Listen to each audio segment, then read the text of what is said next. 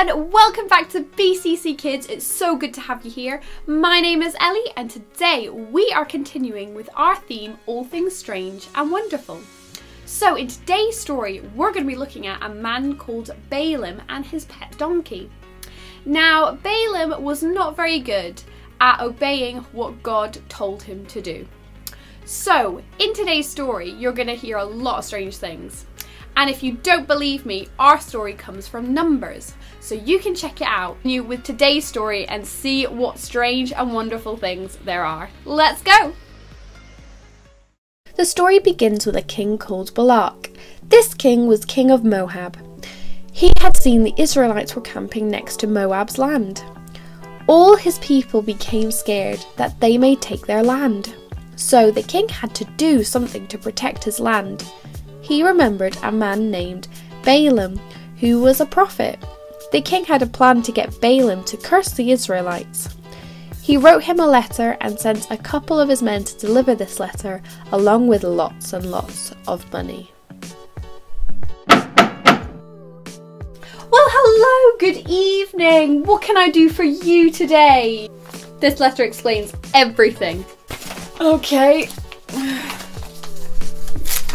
So it's all in here, okay.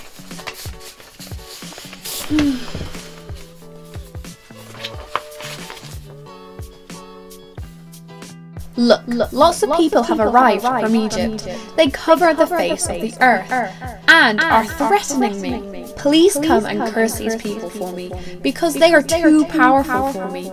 Then perhaps I will be able to conquer them and get them out of my land. Well, he's a bit dramatic, isn't he? No. Okay. Well, why don't you guys stay the night and I'll see what God says to me. So come in, come find a seat and I'll go find you some sleeping stuff. Be right back. Ah, here. I found everything. So I hope you're good at catching because it's coming quick. You'll need a pillow, you'll probably need another pillow. Here's a duvet, you're going to need to stay warm. Another pillow.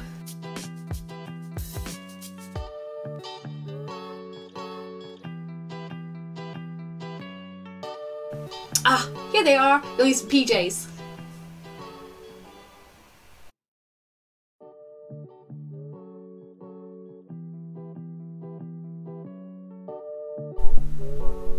Night fell and the stars were shining and the moon was dazzling. Then God spoke. Who are these men visiting you? Oh, they're just some friends, God. So the king has asked me just to go over to his place and curse his neighbours. Do you want to come with me?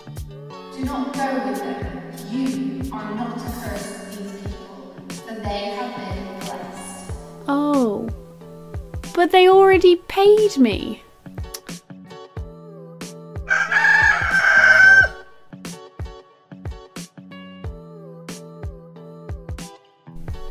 So, what did God say? Can you come? Can you help us? Well,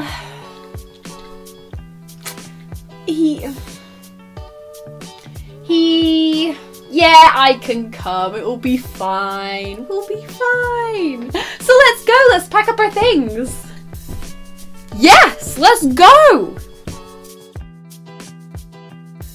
All they had to do was leave Balaam's house, travel through the desert, turn right when they see the mountains, then travel to the forest, go through the forest, then go through a path where there are two walls either side. That is quite tight.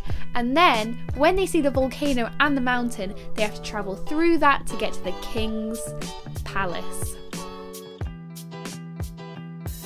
So he prepared his donkey and followed the kings that morning.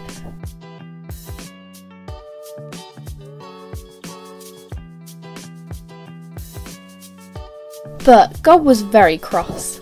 God sent an angel of the Lord to stand in the road to block his way.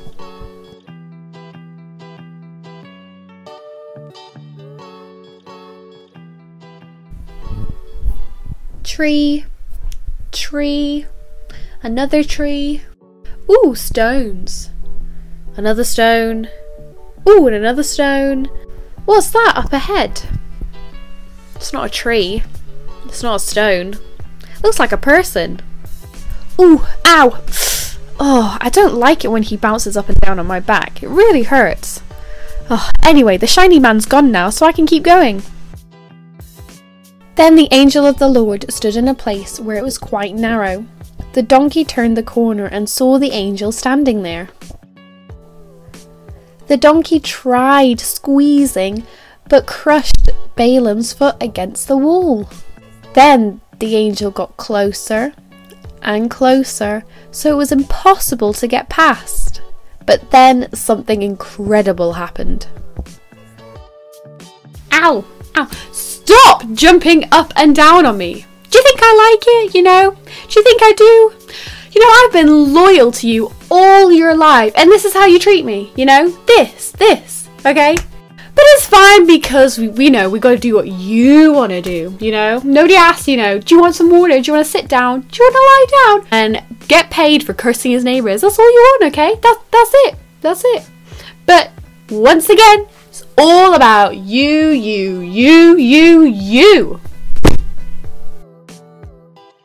And the donkey spoke. God gave the donkey the ability to talk to Balaam because Balaam clearly wasn't getting it. Then the angel appeared to Balaam. Look, I have come to block your way because you are so stubborn and keep resisting me. 3 times the donkey saw me and shielded you. I'm so sorry, please. I know I did something wrong. I know I've sinned. I know. I didn't see you. I'm really sorry. Go on your way then. But make sure you always listen to God because he'll tell you what to do next.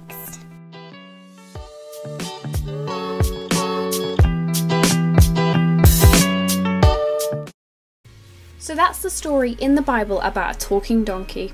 How strange. Imagine you had an invisible talking donkey on your shoulder, helping you do what's right. Well, you don't need an invisible donkey, because everyone who follows Jesus has the Holy Spirit inside of us. You know, this story shows us how important it is to have the Holy Spirit. The Holy Spirit helps us to know the right decisions. In John chapter 14, verse 16 to 17, it says, I will ask the Father, and he will give you another, who can lead you and never leave you. He is the Holy Spirit who leads us into truth.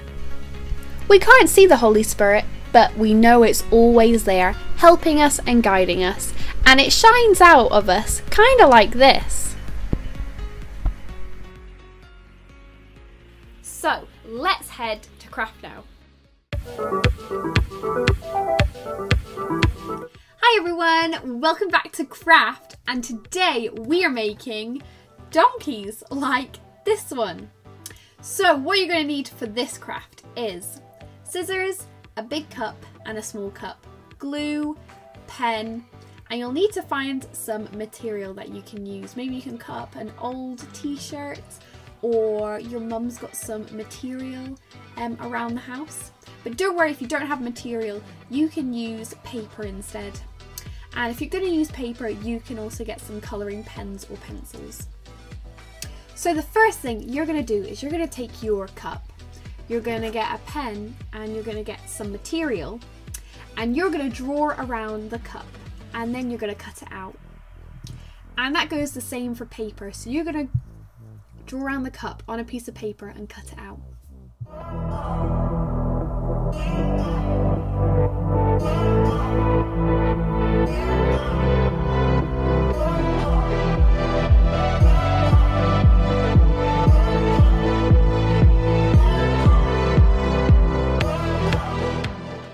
Next, you're going to take your second piece of material, you're going to get a pen and you're going to get a smaller cup and you're going to draw around that, and once you've drawn it out you can then cut it. Same for paper.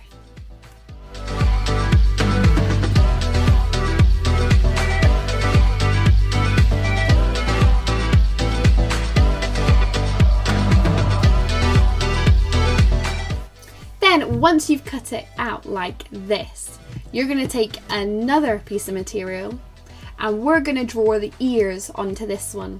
And this goes the same for paper.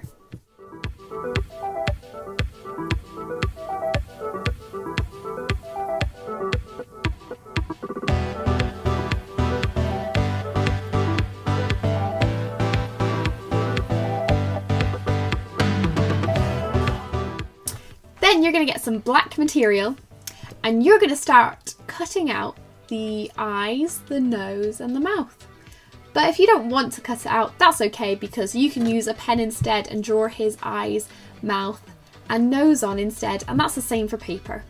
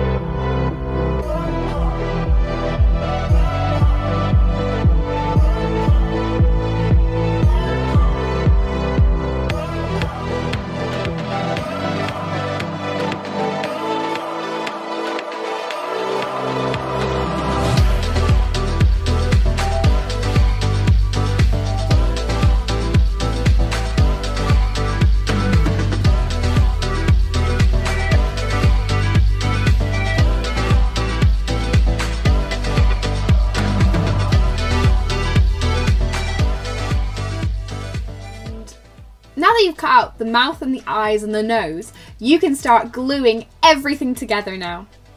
And that goes the same for paper, and you can start decorating.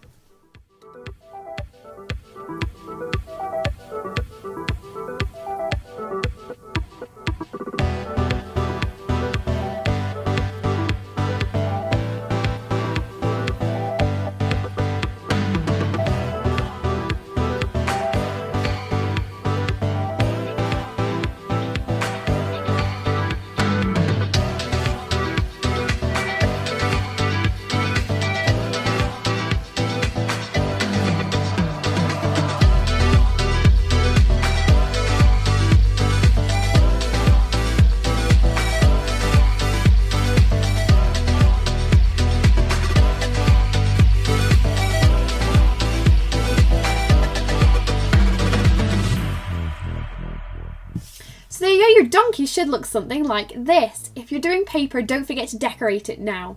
But please send in all your pictures into bcckids@bcc.life and we would love to see them and pop your donkeys up on the website. So I'll see you again next week for another craft. Bye! So before we finish today, guys, let's all put our hands together, close our eyes and bow our heads to stop us from any other distractions. Lord, I thank you for this strange and wonderful story today. I want to pray for the Holy Spirit, Lord.